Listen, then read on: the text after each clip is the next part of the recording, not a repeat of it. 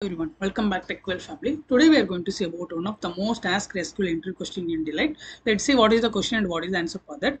I have a two input table. One table having product information like product ID, product name and category information, and another table having total sales revenue based on each year wise.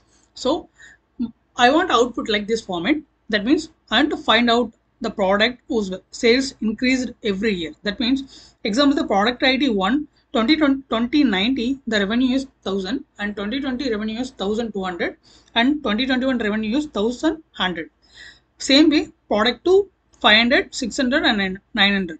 See product 2 total sales of each every year increased, but remaining product sometimes it is increased and sometimes is decreased. So I want the output like this format, which product every year constantly increased sales, total sales revenue. So let's see how we can achieve this result.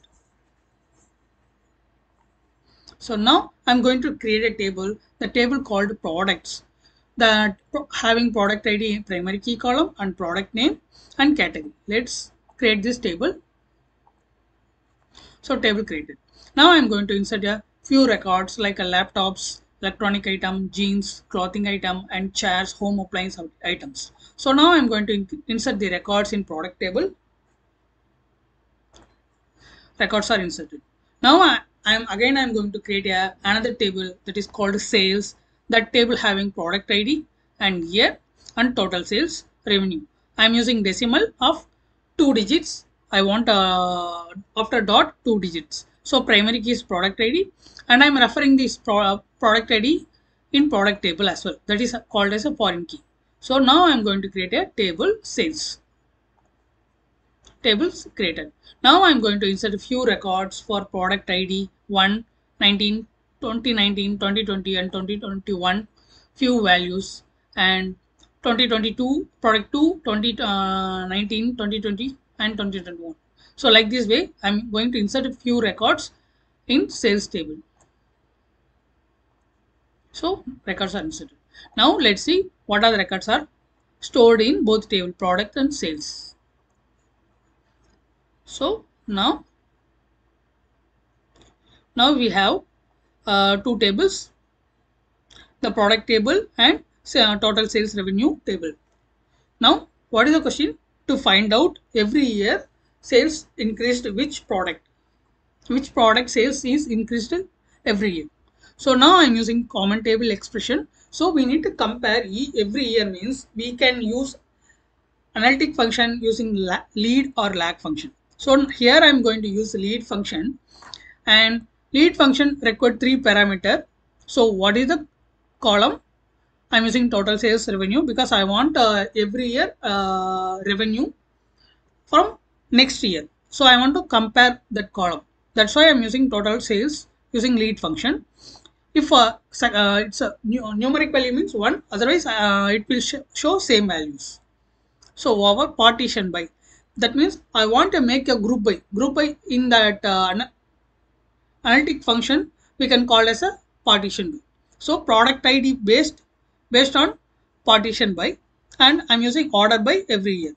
So that is called as next value. So let's see this select statement, select star from city. So every year 2019 total sales is 1000, for next value is 1200 for product 1, 1200 for product 2, next value is 1100 for 1100. Because we don't have next value, so I make same value. So same way remaining records are generated the next value using lead function. So this part clear. Now I'm going to make a join condition to get the product name and category detail. So using select p dot product id, that means p means product table. So I'm using here join condition with CTE method. So select product ID category. What are the columns I want? I am selected those columns from CTE table, inner join, product table. So this common record between both table is product ID. This is the common column between both tables. So here I am using on condition c dot product ID equal to p dot product ID. Here I'm using where condition for C dot product ID not in. That means I don't want total sales revenue not consecutively increased values.